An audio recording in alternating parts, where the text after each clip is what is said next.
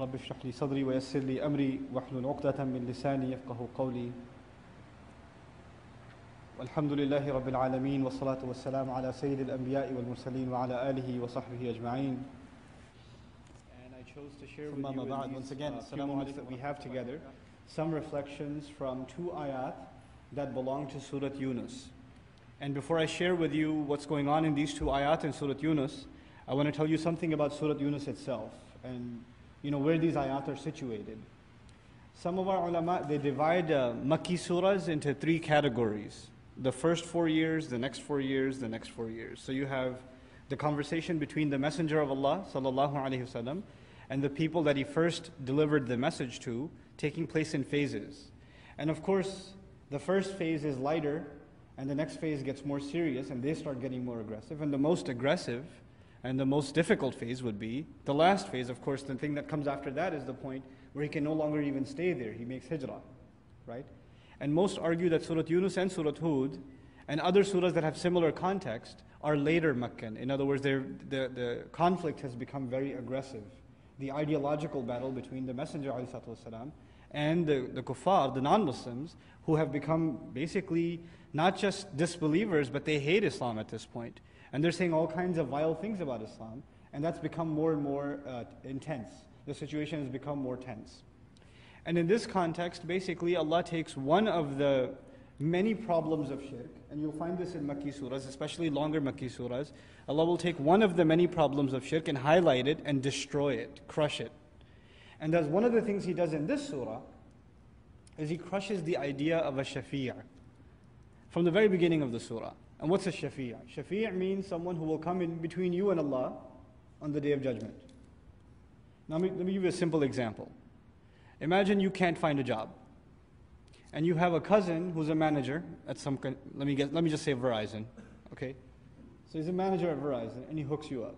He gets you the job. And now you got this job because of your cousin who's the manager, and you work under him. Now you mess up. From the first day you start messing up, and the project fails. And this manager has to now report to senior management, right?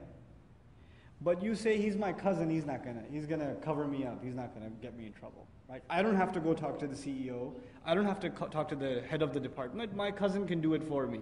This is a shafi'ah. He's in between. You can screw up, you can mess up, and because you got connections, you should be safe. That's the idea of a shafi'ah. And many religions have this concept. The problem, the idea behind even, what's the need for people to have a shafi'ah? Some people make, in the past, people made the idols shafa'a. Other more philosophical, mushrikeen said, no, it's not the idols. These idols just remind us of our elders. And those elders were very close to Allah.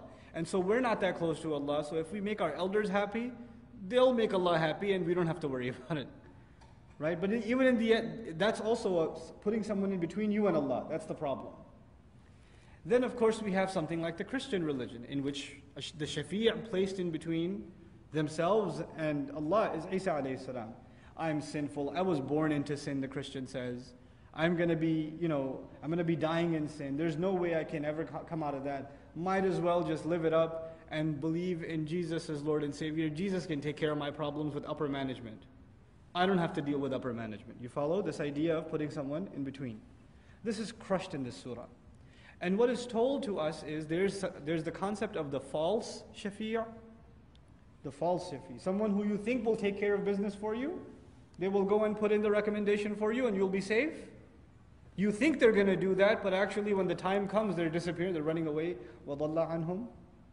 They're going to be lost from them. Day of Judgment, they're looking for their shafi'. Where'd my connection go? Where'd they go? And they're burning with their connection. And in this surah, you'll also find Allah Azza wa Jal actually even raises those that people did shirk with. In this surah, for example, you find Allah says those who, people, for example, worship Isa alayhi salam. People, even after the Messenger of Allah sallallahu alaihi wasallam came, this final Messenger of Allah came, this disease even entered the Muslim community. And within some ranks of the Muslims, we took some of our scholars and some of our, great shuyukh of the past, and we basically literally go and worship at their graves. And we make dua to them. that if we make them happy and we put some flowers or whatever we do there, then they will take care of business with Allah for us. Allah will raise all of these people and Allah will address them too and scold them also. And what's the point of even addressing them? Did you tell them to do shirk? You know, we find Isa alayhi salam kalam with Isa alayhi salam in Madani surah also. Anta qulta lin-nasi? Did you say to people, do shirk with me? Take me and my mother, ilahini min dunillah? Why would Allah do that? We know that a lot of these ulama, these zuhad, these people that were close to Allah, the awliya Allah, these prophets of Allah that people do shirk with, they never even knew that shirk was being done with them. But on the Day of Judgment, one of the things that will crush the hopes of the mushrik, the mushrik said, I'm going to be in trouble, I know that. But if I can find my connection, I'll be alright. He finds his connection and he finds out Allah is questioning him too. He goes, oh my God, I'm in trouble. I got nowhere to go now. So he crushes not only them physically and he punishes them, he crushes their hopes before he throws them into hellfire. This is the means by which their hopes and aspirations are crushed.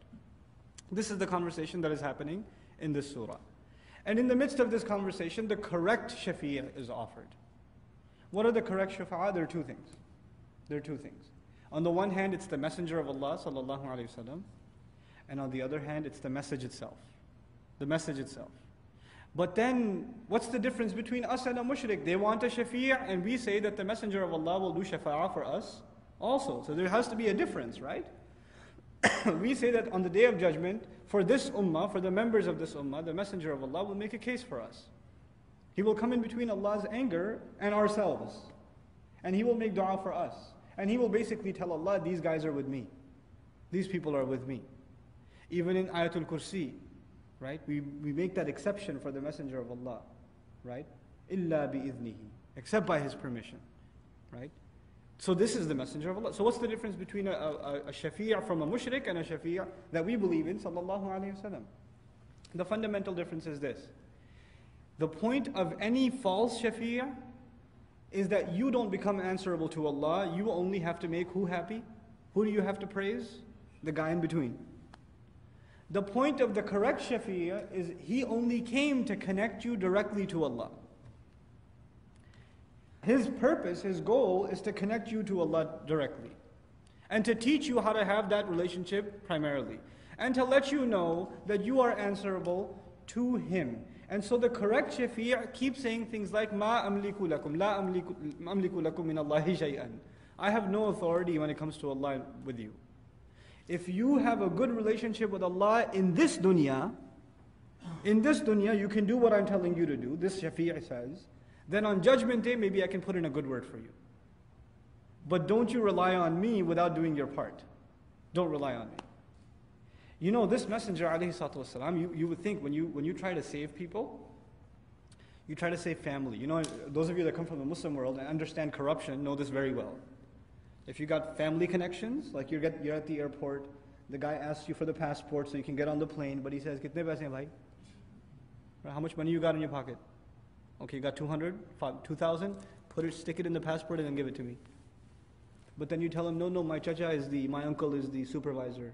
He's standing over there. Oh, he says, you got connections. He let you go. Right? When you got family connections, they let you go. Now, the messenger people also have family connections with the messenger. Sallallahu Alaihi Wasallam. Don't they? He has a daughter. Right? He has a son-in-law. He has a wife. They've got connections. So if anybody should enjoy good connections, it should be his family. You know, people get special treatment just because they're family. You know, we call her the first lady, the president's wife, right? First lady, first family, special treatment, because they're connected to somebody important. He turns to his daughter, and he says to her, radiyallahu ta'ala anha, he says, Ya Fatima bintu Muhammad, ittaqillaha, fa inni la amliku laki min Allahi shay'a. You should have taqwa of Allah because I will have no authority when it comes to Allah for you. I can't help you. You should fear Allah. That's the correct shafi'ah. When a person realizes that, then their impression of the Messenger of Allah changes, sallallahu alaihi wasallam. A lot of Muslims in the world are messing up. They know they're doing haram and they have no shame in doing it. No shame, they'll do it. And in the back of their head, you know what they've got? At least the messenger will make shafa'ah for me. And you'll find these people will go out of their way to praise the messenger, We all praise the Messenger, alayhi salatu wasalam. But there are some group of people, they love na'at and nasheed a little extra. Right?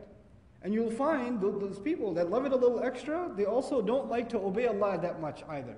So in their income, in their business practices, in their inheritance divisions, in the way they deal with their families, in the way that their ibadat are, their prayers are, in their clothing, in their fashion, in the way they run their families, in the way their daughters dress, in the way their wives dress, everything is not what the Messenger would want, but they love the Messenger on the other hand. They're ready to celebrate. This is exactly what the Messenger came to crush. This is what he came to destroy. Sallallahu Alaihi Wasallam.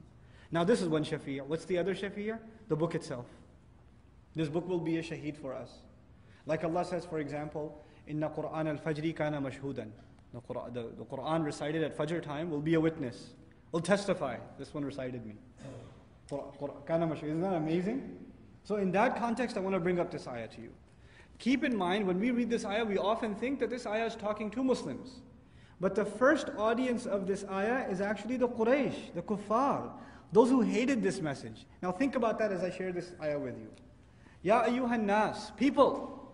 Not even ya ayyuhal ladhina amanu, ya ayyuhan nas, people. قَدْ جَاءَتْكُمْ مَوْعِظَةٌ مِّن رَبِّكُمْ. Incredible. A very powerful bit of advice, counsel has come to you. I want to talk to you a little bit about the word maw'idah. Allah says that He's not describing this Quran as a book now. قَدْ جَاءَكُمُ الْكِتَابُ مِنْ رَبِّكُمْ. No. قَدْ جَاءَتْكُمْ رِسَالَةٌ مِنْ رَبِّكُمْ. A message has come to you, a book has come to you. He doesn't use those words in this ayah. He says counsel, sermon, advice, therapy, that has come to you. That is what's come to you from your master. What's the word maw'idah? There's two words in Arabic, wa'adh and maw'idah. The Urdu speakers here know waz. Khatib waz de raha, right? Wa'adh. Wa'adh means good advice. Advice that reaches into the heart. The stronger version of that is maw'idah. And what that means is every time it's recited, it goes inside the heart. And there's some advice, you listen to it, doesn't make a difference to you. You listen to it, you say, yeah, I heard this before. The khatib just starts talking and he says, oh my God, I've heard this one so many times. And before he even opens his mouth, you turn your ears off. You change the channel in your head. And you start thinking about whatever else is going on in life. But sometimes you listen to a khutbah, you listen to a talk, you listen to a friend give you advice, you listen to your mother say something, you listen to a sheikh say something, and you hear some words, maybe you're listening to a recording somewhere, watching a YouTube video somewhere, and you listen to something and it hits you like a ton of bricks, like it's talking directly to you, and it goes all the way inside. That one is maw'idah. Allah says this Quran is what? Is maw'idah. Every time we're standing in salat and we're listening, it's supposed to go right in there. Get deep inside the heart. Now imagine someone who has a disease. And imagine that this Quran now got inside, like a medicine goes inside, right? Once it goes inside your body, what does the medicine do? It starts curing. قَدْ جَاءَتْكُمْ مَوْعِظَةٌ مِّن رَبِّكُمْ وَشِفَاءٌ لِمَا فِي الصُّدُورِ. And a cure for what is in the chest. The next part of the ayah. Now that it got inside, what is it doing? It's curing the chest. And now here, listen to this. You know, Al-Quran yufassiru ba'duhu ba'dan. In another place in the Quran, in Surah Al-Isra, Allah says, وَنُنَزِّلُ مِنَ الْقُرْآنِ مَا هُوَ شِفَاءٌ وَرَحْمَةٌ. What we sent in the Quran is that which is cure. People take that part of the ayah and you know what they do? They take like cups and they put ayat of Quran on the inside. And then they drink water in it, and they drink soda in it, and they say, after this, I will no longer lose hair. And after this, I will not have sinus problems. Because Quran is shifa. And the ayah says, وَنُنَزِّلُ مِنَ الْقُرْآنِ مَا هُوَ شِفَاءٌ. Right? They take Quran to be shifa in this way. Now, the ruqyah is true. Ruqyah is something that the Prophet performed, ﷺ. But you know, this, when Allah says it's a cure, it's explained in the ayah I'm sharing with you. What kind of shifa? Shifa'un lima fi sudur. A cure for what is inside the chest. I'm going to give you some very practical examples. There are some people in our community, they have a family problem. They have a problem with their in-laws. They have a problem with their wife. They have a problem with their husband. They have a problem with their kids. They have a problem with their brother. And it's messing with their heart. They think about their mother-in-law and they just get angry. The mother thinks about her daughter-in-law and she just gets upset. She can't get over it. She doesn't want to do anything. She just talks bad about her and talking bad about her doesn't make her feel any better. it makes her, aggressive too. Or you talk about somebody who hurt your feelings and just this ill feelings inside your heart. Allah says this advice came inside your heart, and what does it start doing? It starts curing your heart. We're trying in Ramadan, we're standing in front of Allah, exhausting ourselves, 20 rak'at. Those of us that are doing that. Why? So we can have a connection with Allah and have a good, clean heart. You can't do that if you have all these grudges inside your heart. Your heart doesn't have enough space. Your heart's got to be cleaned up so you can connect to Allah.